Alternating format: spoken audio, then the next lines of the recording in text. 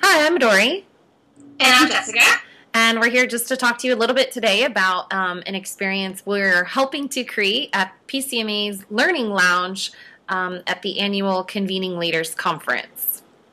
So we're each doing a few sessions. I'm going to be talking about Twitter 101 in a couple of sessions. And then we're both going to be talking about your gadgets in the Bring Your Own Device session. One of the things that we're definitely going to be talking about is the Pokin, which is a great little RFID networking device. And so we hope you show up to learn more about that.